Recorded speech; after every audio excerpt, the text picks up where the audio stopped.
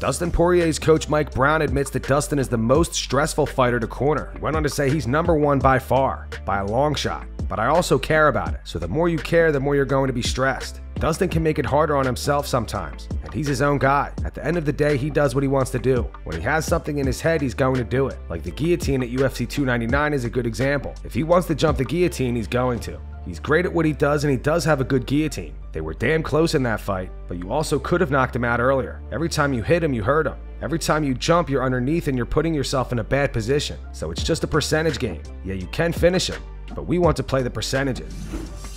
Islam Makhachev does not want Dustin Poirier to retire after UFC 302. Last week, Dustin said, "I'm not going to climb the ladder again. I've been doing this a long time. It's a very selfish sport. I'm ready to be a father and a husband and be home and be into a routine. I wouldn't say I can't do it again. I can do it again. It's just, this is it for me. I'm not sure, man. This could be the last one. I'm still on the fence, win or lose. I just want to be content with my career." Speaking to NBC Sports, Islam responded saying he's talking about retirement, but I don't want him to retire after this fight if I beat him, because this guy is dangerous. He can beat everybody. He's numbered like top 5 in the world, you know? That's why I don't think it's a good idea for him to talk about retiring, because he's still a very dangerous guy. That's why I'm preparing very hard for him. Strickland absolutely hates the new UFC gloves. The gloves debut this weekend at UFC 302. I have the new UFC gloves, and Islam was saying, you know, they might lead to more cuts because they're they suck. smaller. Yeah, you don't like them? Yeah, they suck, dude. I don't know who, like, can we talk to the person who designed these gloves? Have you ever been in a fight in your life? It's like you get these dorks that have no idea, and they're like, oh, this sounds like a good idea, and they make it. Same thing with motorcycles. Like, I bought motorcycles, and they put so much stupid on it. I'm like, dude, how did you think this was a good idea? So yeah, no, they absolutely suck. You dropped the ball on that one. Can you expand a little bit on why you don't like the gloves, the new gloves? Like, well, I mean, the ones they gave me are too small, so I had to go up a size. But I think what was the reasoning that they want to try to make it so people stop poking people in the eyes? I think so, and less cuts, even though Islam said they're going to have more cuts. Well, they're a little bit more like a stitched, and dude, at the end of the day, people get poked in the eyes because they open their hands. Unless you put a boxing glove on, that not going to stop. So it's just people creating a problem that we did not have. If you get cut because you get hit in the head, don't get hit in the head, you don't get cut. You get poked in the eyes because you open your hands. Don't open your hands, you won't get poked in the eye. So it's just, you know, as people creating problems that aren't there. Nick Diaz gets a new pair of nunchucks. Open that up.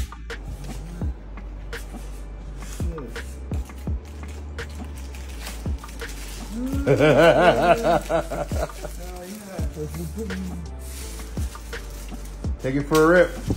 Cool.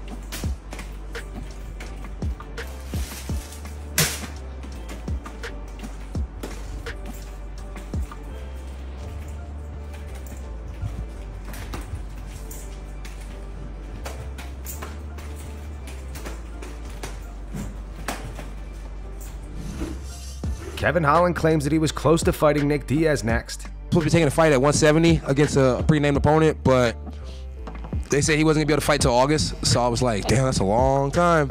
And they're like, bro, it's only an extra month. And I'm like, no, it's too long. So I got this, I'm happy with it.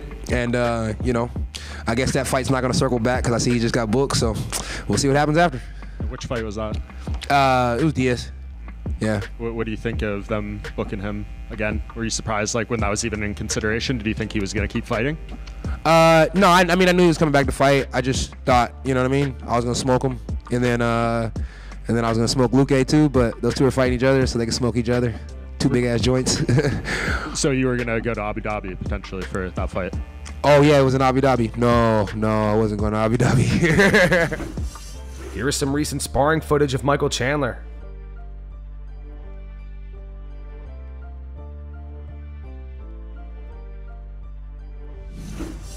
Max Holloway passes out while flying in a fighter jet. You ready to go vertical? Yeah, let's get it. All right. We're going vertical. Ready, hit it. Yeah, brother. Yes, sir. Ready, hit it. There's 7. We're easing back to 5. Squeeze the legs.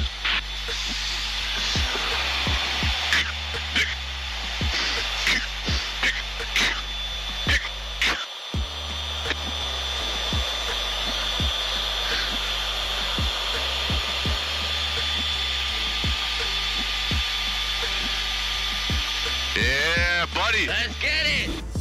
The MMA community is speculating that Islam Makhachev has a staph infection. This photo was going around social media last night. Islam appears to have something going on with his left leg. People did some digging and found out that Islam was also keeping his shin covered during camp.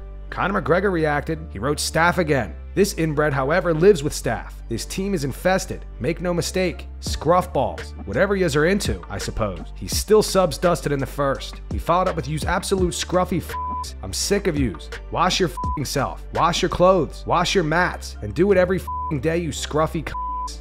Now, people are also speculating that Paulo Costa has a staph infection. Here are the first set of photos that were going around. Paulo appears to have something going on with his left foot. And here's another photo that's a bit more HD. If you zoom in, you can clearly see the same thing. Neither Islam or Paulo has commented on this. What do you guys think? Post your opinions in the comments.